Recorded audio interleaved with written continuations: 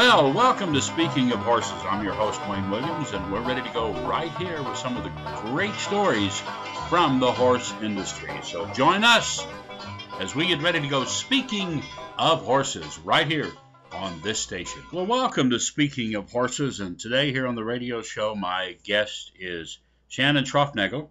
Now, Shannon is the founder of a group called Horse Trails and Camping Across America, or HTCAA. So, first of all, welcome, Shannon, and tell us a little bit about the history of how you formed this group. Sure, absolutely, Wayne. Well, thanks for having me on the show. And, the story's a little bit crazy. I, to be honest, was bored at work one day, and I thought, I want to find new places to ride, and I really wanted to see more photos from, places that people have ridden and where they've camped. So I thought, well, what the heck, I'll create a new group on Facebook and see how it goes. And within a couple of weeks, I was overwhelmed because it was growing so fast. So I ended up bringing on quite a few people that could help me run it full time. And here we are going, let's see here. I created it in 2012 in August. So all these years later, we're now the #1 largest trail riding community in the country. We're the #1 internet trail riding resource on the internet for trail riding, and none of that was in my plans when I decided to create that group. So it's been quite the adventure, and but pretty fun along the way. I love where it's taken my life and all of that, and to see how it's affected so many people across the country. So it's been quite the ride so far. Well, to me, what makes it really appealing, and with my Speaking of Horses, I've been around different trail ride groups on Facebook and the like, and joined them and participated. But yours seems to be more open and more into everything that's going on, and not. Some of them are fairly closed as far as what they'll permit, what they'll do, and it's like this is our own little world. And HTCAA seems to be wide open to all trail riders and everything they want to do. Absolutely, yeah. We always say if it has anything to do with trail riding, it's allowed. And that really was, because that was part of the reason too, Wayne, for me is, I was part of different groups here and there, and, some were part of a different state or a different area, or it was a trail committee, or very dispersed. So it's very neat to see how we've brought, like you said, just any kind of trail rider. We've got some people that can only get out on the trails maybe once a year, and then we have people that are out on the trails 24/7, and any age group, from the ages of 20 on up, and so it is. I really do like the diverse community, but yet we all get along, so that makes it all better. Well, you all have one thing in common, and that is the love of the horse and the love of trail riding, and I don't care if you go out camping with your horse, and my wife and I used to say, man, if we don't ride 6 or 7 hours a day, what the heck. And now we ride a lot less than that when we ride. And but the thing is, if you go out with your horses and if you only ride an hour or two, you still have the fun of trail riding. You still enjoy your horse, and sometimes you can sit around the picnic table after you've ridden only 2-3 hours and still have just as much fun. So you find out that everybody's got their own level, but that doesn't matter. Yep, it doesn't. It really doesn't. And I think that's the neat thing about the trail riding community. I grew up showing horses and was in a few different circuits that way. And, it's always about the competition and who does what differently. And, you just run into that whole different mentality in the show world. But in the trail riding world, it's all about just enjoying the trails. And like you said, whether it's for 2 hours or it's for 10, we all share that experience, and that's what drives us all to do what we do to get out on those trails when we can. And so it's a neat camaraderie that I think is unique to the trail riders compared to any other horse hobby out there. So I do enjoy that greatly. And that actually was a big surprise to me because before I started this group, my husband and I didn't have all these connections all over. I didn't have trail riding friends in just about every state. And it was just really neat as it grew and grew to see how wonderful the trail riders are out there. They're just a neat unique group, and I love it. I just love it. Well, you know, we've always said when we roll into a horse camp, wherever we're at in the country, and set up camp for a few days, and you're in a horse riding camp, you've kind of like got a big extended family around there. You don't have to worry about anything. If somebody's horse is in trouble on a picket line or whatever, there's always somebody there to help.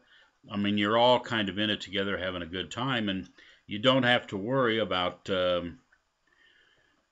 bad things that might happen, really. Yeah, yep, it's true. It is. And again, trail riders are just neat in that way. And I think that's, again, too, why we all enjoy going out on the trails. You know, we enjoy being back at camp and getting to meet new people and, you know, like you said, sitting around the picnic table or the campfire.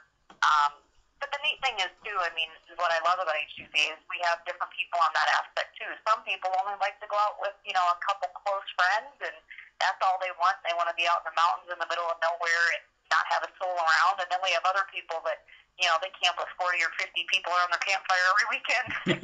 So, again, it's neat that we can all share that, you know, love that we have, but we all do it in different ways. So, well, again, you know, that's the neat thing. Yeah, you know, we used to have a group that we rode with quite a bit. Maybe 6, 8, 10 people would go, and wherever we would go for a week-long ride. We always had a rule. We're there together. We kind of camped in an area together, but you know, other than that, you know, okay, as a group, let's head out at 9 o'clock in the morning or whatever. Well, if you didn't want to do that day, no problem. We never had any, you know, the rule was no animosity. If you want to go do something on your own, you don't want to ride today, no problem. You know, so there was never any of this pressure like, well, the rest of the group's doing it, you know. It was always like, if you don't want to do it today, don't worry about it. We'll see you when we get back, you know. And so we had that kind of a thing going in, and we just never had any problems, you know. Yep. Well, and really, that's what we aim for at all of our HTCA gatherings when we have our events across the country, which each year we keep adding more and more as I have time to do it. But that's a big thing. You know, I have a lot of people, well, are you going to have, you know, the organized rides at certain times and different things? And really, I said I didn't want anybody to feel pressured to have to be on a clock or be on a schedule, because so many people, and I'll be honest, my husband and I, we don't enjoy organized rides. When we would go out, you know, we would go out at our own pace, and a lot of times, you know, we like to be kind of off in the quiet, and we're pretty slow on the trail. And so when I organized this, it was like, well, if you want to find a group to ride with at a certain time, get out and mingle the night before and find out who that is, and get out on the trail the next day. And if you like to ride solo, just go ride solo. And that's really worked out quite well. You know, gosh, we've had 5 years now of going into these events, and that's how I want to keep HTCA, because we have such a diverse group. We don't want to box anybody into feeling like, you know, if you don't fit the mold, then you're not going to enjoy it. So our events are really fun like that. I really enjoy our gatherings because it's just a time to come together, enjoy the trails, and however you want to do that, but then also really focusing on just being able to socialize with all the different members from across the country that come to our events. So I greatly enjoyed the events far more than I thought I would when I went into creating them, just because most of the organized events have been to were just kind of rigid and stiff, and again, you had to follow the schedule all day. But really, you know, kudos to our members for coming to these events and just making them fun, just because they're there and you get to meet everybody. So I've been really enjoying that. Well, you know, the organized ride thing, the only time we really would go out on an organized ride, depending on where we were, and there were a few places where we were forced to, and this was the reason. There was no good maps of the area if you didn't know the area. And some of this was up in Pennsylvania in the Allegheny area. And, sure. And it was pretty dense, you know, a lot of woods with a lot of moss in there, where it was really a true forest look. If you didn't know where you were going, you could be in there for days. So you know, there you're forced to go where you're riding along with somebody that knows where they're at, because there were no maps either. So, you know, we would have to go on a ride at that time, but, you know, other than that, we always kind of like to sort it out on our own, go at our own pace, and whenever we decided we wanted, if we're 2 hours out of camp and say, well, let's get back and make it a 4-hour ride, it's time for us to turn around.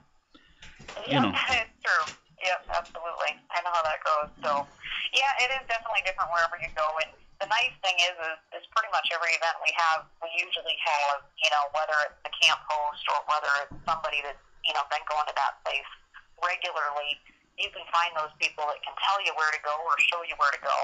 So we've never run into the problem, you know, where people feel lost and left out. So that's been really nice, too. Again, it's the trail riders coming together, you know, and helping each other out.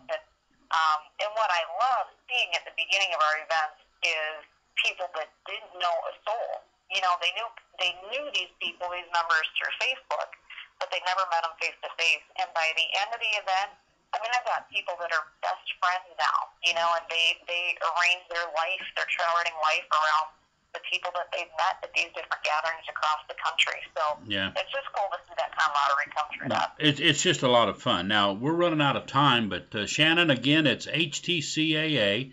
How do people get a hold of you? Well, they can find us on Facebook if they look up HTCAA or Horse Trails and Camping Across America. And they also can find our new website, www.htcaa.org. And that's where we're offering our new memberships now, which is really just helping us continue to sustain HTCAA.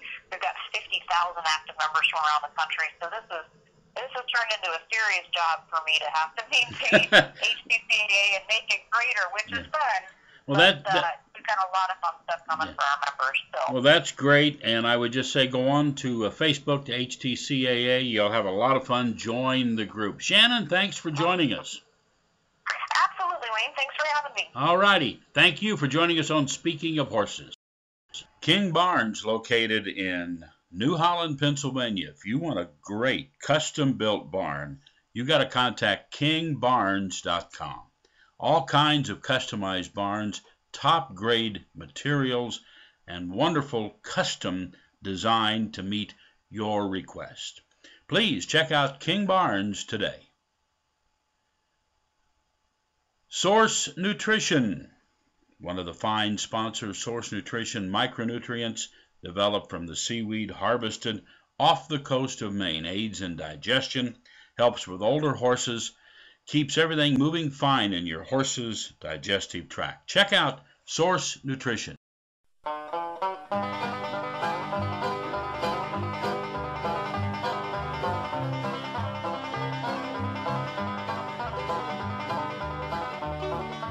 Well, that's our show. I'm your host, Wayne Williams. Speaking of Horses, we'll be back next week with a brand new show.